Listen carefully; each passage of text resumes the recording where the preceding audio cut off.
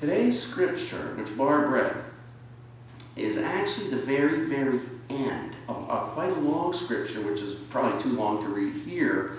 It comprises all of chapter 10 of the Gospel of, or the book of Acts. In chapter 10, a story unfolds of which the principal characters are a Roman centurion named Cornelius and a traveling preacher named Peter. You see, it seems that Cornelius was a Gentile, and not just a Gentile, though. He was a Gentile who was a devout man and who worshiped the Lord God. And Cornelius is at prayer and has a vision, very perplexing vision.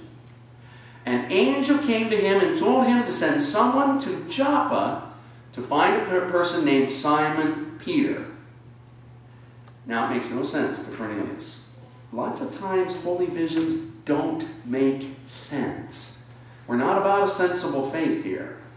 But Cornelius, being a faithful man, sends 2 slaves and a trusted soldier. Remember, centurion would be over a whole group of soldiers. We're talking like a commander.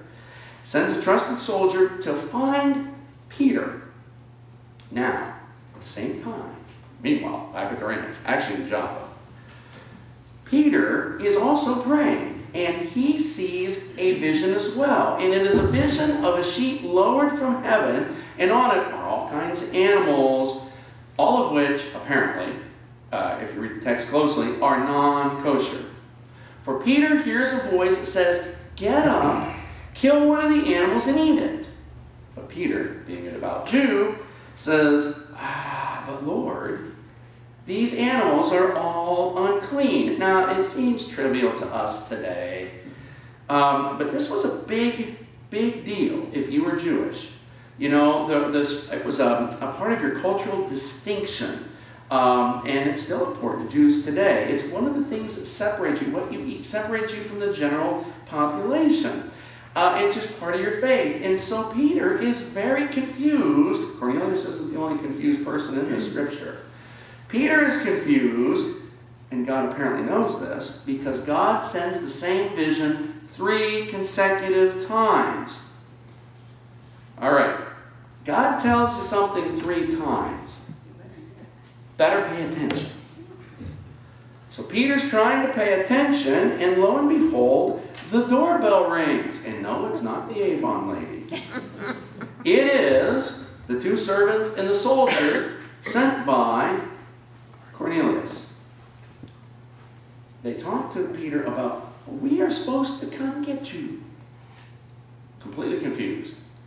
Peter agrees to go, and when he arrives at Cornelius' house, he's still uneasy about being there in the first place because Jews did not associate with Gentiles. But he goes in anyway. He hears Cornelius' story, thinks about this trifold vision that he's received. You know, the old aha moment. You ever have one of those where suddenly you get it? I do not have many of them. But I've had a few, and this is one for Simon Peter. He gets it. He knows what's going on, and he says, and here's where the scripture comes in. This is today's lectionary. "I truly understand that God shows no partiality, but in every nation, everyone who fears God and does what is right is acceptable to Him." In other words, the gospel of Jesus Christ is not just for one ethnic group, but for everyone. This is a turning point in the history of Christianity. You have to wonder how those words burned the ears of the entourage who were accompanying Peter.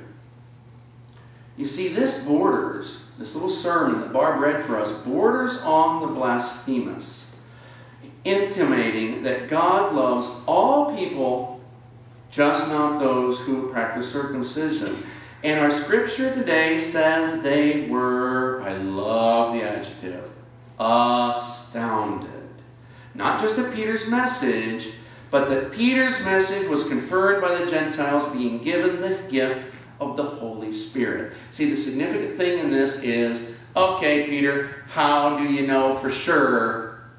And in this case, the Gentiles start speaking glossolalia.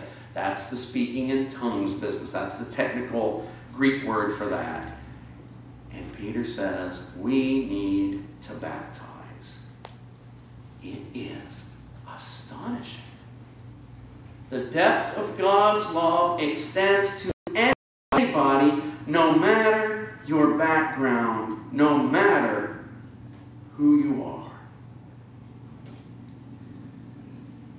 I would love to stand here and say that the man with the mustache and the tattoo, that story has a happy ending.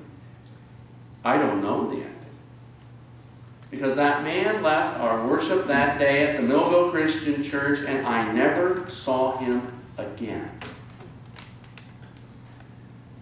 But boy, many times over the years, I have wondered what might have happened in that man's life had we, the members of the Millville Christian Church, read today's passage from Acts and lived it out. Perhaps somebody might have gone to the back of the sanctuary and greeted this person. Maybe they would have invited him to sit with them, to sing with them, to experience God's gift of love for all people. And maybe there would have been an opportunity to tell the resurrection story of Jesus to that man. Maybe we would have needed to fill the baptistry, but you see, we'll never know. Because somewhere in all the doing of church, my home congregation had forgotten to do ministry, to proclaim the gospel of Jesus to anyone who walked through the door, no matter their gender or race or age or class. You see, these wonderful, caring, nurturing people who had helped me grow up in the faith had figured out how to care for each other, but in that had forgotten how to care about everyone else. I hope, I pray that that never happens here at First Christian Church Festus.